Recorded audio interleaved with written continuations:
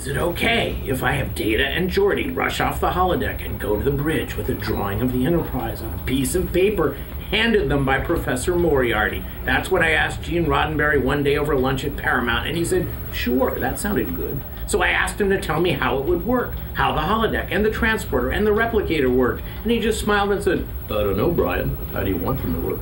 And with that, Gene let me create the Star Trek Science Bible that explained it all, based on my version of Twister Theory, and he gave me room to make things happen in the Star Trek universe that had never happened before, like that hologram paper becoming real, or hologram Moriarty seizing control of the real Enterprise. Little did I know this was all a test. Gene was hiding his alien knowledge while I showed off mine. Gene was keeping his alien secrets to himself while allowing all of us to imagine what real reality could be. But now I've seen Gene Roddenberry's file from the government's Operation Secret Bedfellows, and it makes sense of everything he wrote and why he wanted his ashes shot back into space, as well as everything I personally observed of him during our lunches and dinners and private chats, particularly the way he'd lick his lips